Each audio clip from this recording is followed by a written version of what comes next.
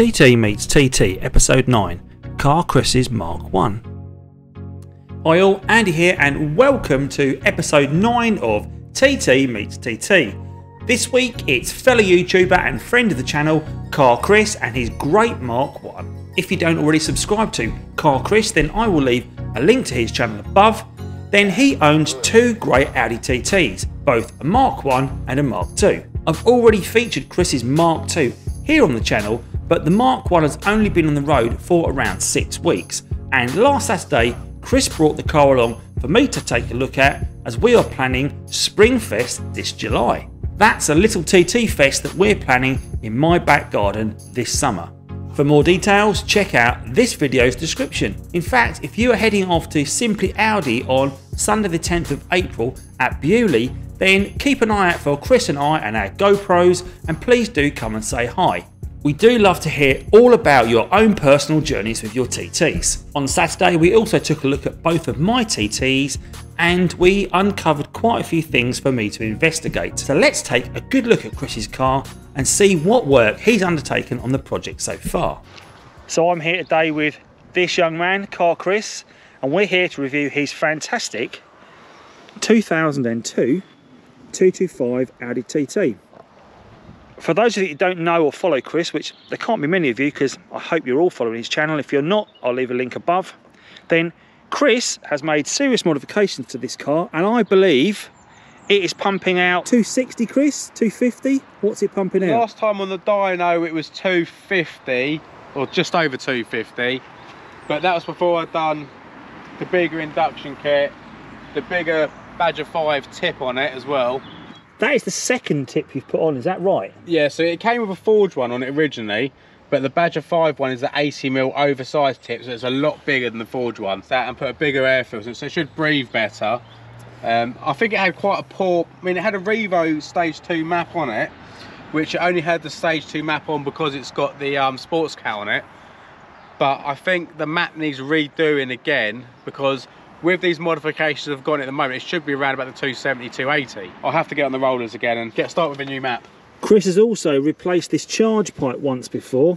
Now when he did, it kept slipping off, and the reason it was slipping off was it was becoming detached here because it wasn't gripping tight enough. And the reason for that is this particular charge pipe that comes on the 225 out of the factory has got a dent on the underside of it, which allows it to sit flush with the timing belt cover.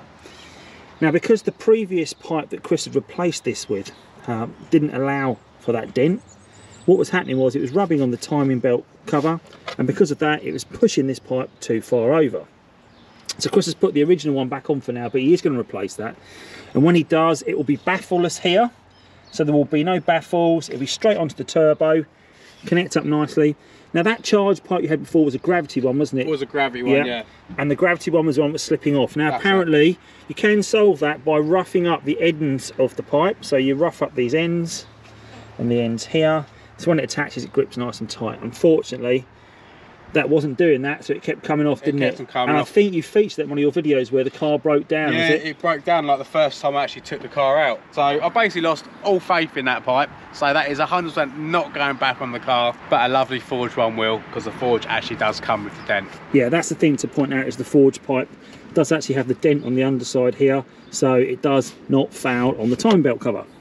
Under here as well, Chris has replaced most of his PCV, so he's got a catch can here, a Billy Cloud catch can, all done by Chris. He's also replaced this ProRam air filter, so it was just a Ram air filter in before, just a Ram air filter, a much bigger filter. It's also got the heat shield that sits around, so it keeps the warm air away from the nice cold air being sucked into the car. Again, is that a Billy Cloud heat cover? That's Billy Cloud, yeah. Lovely. And obviously the Badger 5 oversized tip. Yeah, I put a new cap on it because I took the old one off and the seal underneath the cap was so brittle it was starting to fall apart. So I just ordered another one of these. This is, I think it's a Phoebe one. They're not that expensive, so it's worth just changing the whole thing. That's done. It's lovely and clean under here, particularly this part. This part's really clean because I actually gave that a clean earlier. Yeah, you did. So what would you say would be your next major upgrade for the car? Changing the front mount again. So I put the gravity one, which was quite a cheap sort of one. I put it on myself, the gravity one. See if we can see it in there. There it is. So if you had a standard 225, your intercooler's are going to be sitting right behind here, one on each side. I think on the 180 there's only one, is there not? That's right, yeah. But the 225 there's one each side, but obviously with the intercooler right smack in the middle, Chris has fitted this. Yeah, but I'm not happy with it, so I'm going to change it. What don't you like about it? I just think it's a really bad core design. Okay. So the fitting of it was okay? The fitting was okay. I had to butcher the bumper quite a lot. I mean, you can see in the video when I've done that, you'll see how much I had to trim off the bumper. But when you buy it, where it's advertised, it doesn't show you a picture of the core. But obviously, until you get it, you don't realise how bad it actually is. So, it's got to go. It's always in the back of my head thinking, I don't like it. Yeah. Well, I'm sure there'll be a video coming to your channel about that replacement soon. There will be indeed. And to be fair, it fitted okay, but the core design on it is tube and fin, and it's pretty much just tube. There's not many fins in there, so it's not very good at actually cooling. So I'm probably going to change that to probably either an AirTech one or a Forge or something along those lines. I know a lot of people use welly coolers, but then you've got to start making your own pipe works and stuff like that, which I'd rather just get it on and it's done. So I don't know, probably between Forge and AirTech at the moment is in my head. But you never know, things can change. Paintwork wise, Chris, I think it looks pretty good for a red one, because I know that they do tend to have a little bit of lack appeal here and there. Exactly. Have you got any signs of lack appeal? Yep, anything on the roof? Got a little bit there. Nothing major though. We've seen in the last couple of weeks, we've seen plenty of other cars in red that have got no lacquer left at all. No, exactly. In fact, we saw one last weekend that was like that. We did. I don't think there was any lacquer left in that old car. I mean, I think for a red one, it's not doing too bad. No, I think it's good. And I think it's holding its own at the moment. I see there's a few little spots here and there. It's had a bit of paint on the rails, because obviously they corrode and the paint bubbles. That's been done quite badly. You can see the overspray actually on these rubber seals here. I can see that, yeah. So they need to come off and be redone properly. So the overspray you've got here, oh, I can see that. Yeah. You can see that there, aren't you? Yeah, so these have obviously, someone's tried to touch these up in the past, and they've painted over the black rubber seal as well. So these need to come off. Yeah. Obviously the paint overspray needs to come off though, the black rubber seal, and these need to get done properly. So do you think that's been done in situ on the car without taking the rails off? Because obviously, I believe so. If you were going to do that, you would take that off the car to do that, wouldn't you? That's a bit of a This has been done crazy. on the car, 100%. Yeah, you can almost feel there, can't you, in that seal, that the paint has actually hardened it, Exactly, and I think on the other side, it even looks different. So there's a top tip, guys. If you're looking to do your roof rails, and I think there are a few videos about that, and I think if Chris is doing this, he may be doing a video on repainting these roof rails. Top tip would be, don't do them on the car. Make sure you take them off the car and paint them elsewhere. Absolutely. And the spoiler as well, looks like it's been hand painted. Yeah, that's got almost like a matte finish, hasn't it? Exactly, that's not been done very well.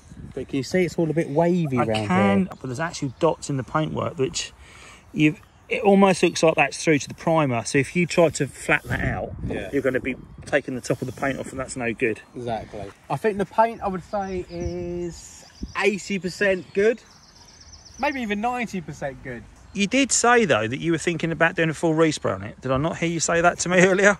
You did. Once I've got it all mechanically how I want it, I get the engine forged, some good power out of it, and just generally go through the whole car, make sure everything is okay, then we'll maybe think about just getting the whole car blown over in the same colour. I'm not going to change the colour, because red TTs is my thing. I basically want it to look like a brand new car, but with a bit more power.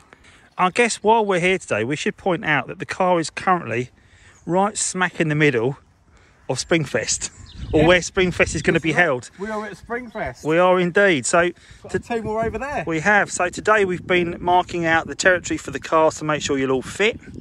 Happy to say you will all fit. Let's look at those wheels. Chris, can you tell us what make these wheels are again? I mean, these wheels came on the car originally. Yeah. I'm sure they're DCM or something like that. DCM, okay. DCM or DRMs or something like that. They're a wheel that you do see on a lot of TTs, I have to say, or very similar design on a lot of the TTs. I think it's trying to copy like a BBS style wheel or something. It also looks a little bit like the Le Mans style wheels that I had on the 3.2 when I originally got the car. A little bit of road rash here, I noticed. That might have to have a bit of a TLC in the future. Here and inside that wheel, we've got some lovely brakes. Now Chris has just done the brakes. Look at the shine on that. Look in the camera mod there. Yeah. Look at the shine on that. So they're grilled. So those discs are drilled and grooved, not grilled and drooved. No. But they are drilled and grooved. literally have been on the car, what, maybe a week? Yeah, about a week. Great. Mintex pads as well? Mintex pads, yeah. MTech discs, Mintex pads all round. Have you painted those calipers yourself? I have. So I've done the carriers black, yep, and the actual caliper red, because everyone knows red calipers adds 5 brake horsepower. Absolutely right. So you've done that video, and that's on your channel, isn't it, Chris? So if I leave a link to that video above, again, the backs, it's quite interesting here after looking at those fronts. The size difference between the discs on the back and the front, there's a really big difference there, isn't there? They're much smaller, those discs on the back. Always great to see brand new discs and pads on a car. It always makes it look spot on. 256 discs on the back and 312s on the front. Have a little look underneath. Look at the suspension on this. So this suspension was on the car when Chris first got it. And what make do you think it is, Chris? I think it's TA Technics. TA I think Technics. it's just like quite a budget sort of eBay special sort of suspension. Okay. But I will be changing that to coilovers at some point. But one of the big mods Chris has made in the last week is these lovely trailing arms. So they are adjustable. Yeah, the adjustable tie arms. Tie arms are adjustable. Yeah. And they've gone on the car this week, and there is a video, I believe. Will be a video out on that. And I've done the really trailing arm bushes as well. They're brand new, didn't they? A bit of lick of paint. Yeah. So that's your adjustables. Yeah. Brand new. So you adjust it with that nut in the middle, yeah? That's it. Undo the 2 locking ones and twist the middle bit. Nice. Gave them a fresh coat of paint to make them look all new. Both sides done. Both sides done. Under the Haldex. The fantastic Mintex exhaust, straight through exhaust all the way through the sports cat, is that right? Yep, straight off the turbo into a 3-inch downpipe into the sports cat and then all the way back. Look at these tails. Look at these lovely tails. I can confirm that they absolutely purr as well.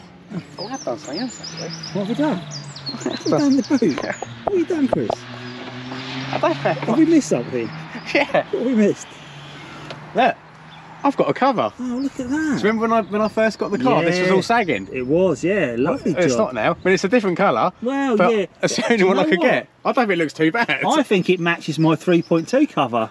Have you not seen that one's missing now? Oh, yeah. I better check that. In fact, you know what? The car definitely drove quicker when it came back from the meet last week. So lighter, maybe it's definitely lighter. Nice work, Chris. What I've noticed here is this panel on the side is nice and flush. Yes. Now, on my 3.2, there's a big bulge here because that's where the sat-nav sits. You're just being posh now, aren't you? I am being posh, but it's interesting to see a car without it that's a coupe, because I was thinking, would there be a panel there for it? But there isn't. There's nothing there. There's not even a mark for it. I don't get why on my one it's got like a take-off little panel for the actual sat-nav if the whole panel's been changed. Do you know what I mean? Yeah, it's weird, isn't it? Yeah, I think it's probably a case of there was no sat-nav when the car was first released, maybe. So that panel wasn't even thought about where it was stored, and then they've had to change that as they've gone along. Sort of like modified the panel to suit. Be interesting to see like a 54 or 55 plate coupe. I suppose you probably haven't really seen how the rear wheel. Oh yeah, because you've got a battery in yours, haven't you? Oh yeah, look at that. Wow, that looks very different in the back, doesn't it? Because for mine, there's a battery here. There's a little can of fluid you pump into the tyre if it goes down, because there is no spare wheel at all in the 3.2. No. Very different floor pan. Yeah, I thought I'd show you that. Yeah, make me jealous because you've got a spare wheel. I've got a spare wheel. Yeah. They're quite a quirky little car of TTs. Not one TT seems to be the same. No. There's always things that are slightly different. And there seems to be this real crossover for like 2002, 2003, 2004, where there's bits, like facelift bits, that are on some cars and not others. It doesn't make any sense. I mean, if you look at your V6 over here, obviously you've got the 3-bar grille. Yeah. But your 03 has got the 5. Yeah. Mine's a 52, it's got the 5. Yeah. But we've all got facelift headlamps, we've all got facelift gear knobs. We have, yeah. Yeah, so, well, I've polished mine all up as well. Yeah, look at that, I need to do that to mine. I took it off. Shiny knob. You've got to have a shiny knob. You've got to have a shiny knob. Does that make the video age related if we start talking about shiny knobs? Hopefully not. Nice and clean. Chris has taught me a really good tip about keeping your mats in place as well today, which I was not aware of. So I'm hoping he's going to do a little short video on that. In fact, we might do that same on your car. Chris and I are both going to get in the car now and take this lovely car for a little spin around the block. Lead on, drive up. Let's go, go, go. Wizard house is over there. Wizard houses. They're called hosts. Yeah. The Wizard House. The Wizard House. Not the Wizard House, yeah. Yeah, yours has definitely got a completely different sound, doesn't it? Yeah. It sounds like a dump valve, but it's not a dump valve, it's just obviously. Just through the induction through the air filter, isn't it? It's the whole sucking of the... Yeah, there you go. It really does suck, doesn't it? Yeah. It goes alright, doesn't it? Yeah, yeah. Nearly 133,000 miles. That's the thing, you know, these engines, they don't get tired, do they? So you can put plenty of miles into them. They're pretty bulletproof, as long as you maintain them and look after them. Exactly that. I mean, obviously do your oil pickup pipe. That is one thing I've got to do on both of mine. So I might be calling on your expertise after watching your video to supervise me do that. Yeah. Make sure I'm not doing it. My big concern over doing a pickup pipe is getting those gaskets back on and making sure it seals. Yeah. That's always the bit I worry about. No, exactly. The sealing thing is something you need to make sure it's done right, because you don't want to bulge it all up, torque it all down, and then it leaks, and then you've got to take it all off again and do it all again. You need to make sure you get it right first time. It's one of those, don't rush it. Yeah. Take your time. Like I mentioned, Chris has done that pickup pipe video, so if you want to check that out and you're thinking about doing your pickup pipe, then click on the link above. It does have a great sound, doesn't it, this car? It really puts a smile on your face. It's like... I remember something, right? You know when we were done the video on the Mark II? Yeah. And you asked me something. You said to me, do I prefer the Mark 1 or the Mark II? I did. And do you know something? I'm going to tell you my honest opinion now, because obviously back then... Controversial statement coming here. Okay, so basically on my drive down to you this morning, I was thinking about it. And what I thought about was the Mark 1, I think, is more of a driver's car. And I think you said that as well back then. It's a pure car, isn't it? Pure driver's car. Exactly. I think the Mark II is very much get in it, drive, it's going to be okay, you're going to get there, it's going to be fine. I think with a Mark 1, every trip is an adventure, because you do not know what's going to happen, and especially after the little breakdowns I've had in this since I've had it, if I get somewhere I'm really happy. And like as I said, driving down here, I'm really enjoying driving this car. Yeah, Mark 1, definitely a driver's car. You can do lots more to it. You can avoid cars taking you out the other way, just like that guy. You've definitely got more flexibility with it. You really feel the road with it. It just makes you feel like you're part of it. Whereas I think driving that Mark II of yours, great car, but it's definitely more refined. Yeah, it's more refined. I mean, if I was going to go on a really long journey, and you know, it was literally just going from A to B, I'd probably take the Mark II. It's a cruiser, isn't it, really, compared to it will cruise. I mean, it's quick, it does handle. I've done a lot of modification to it. It is a great car. I'm not knocking it at all. There's just something about the Mark 1. Maybe it's because it's more of a mechanical car. Yeah, as you said, you feel more connected. It's just, you feel different in it than you do in the Mark II. It's a driver's car compared to a cruiser's car. Oh, yeah, so I'll go up on the grass, no worries. Let me just get my car that's slammed on the floor. So, I've got this lump in the middle now. I know, I see that. And I'm just thinking, my exhaust is going to catch. No, your exhaust is alright. I think, although it looks lumpy, I don't think it's quite as uneven as we think. I mean, he's coming to Springfest apart from Toby. I told you. Grindy. Little dinner. Yeah, dinner. Bit of roadkill. I need to get off these shabby roads. Yeah, I know. All my roads are shabby though, unfortunately. I'm not sure, but that was a big boulder in the road. Was that something that came off the car? No, it was already off the car.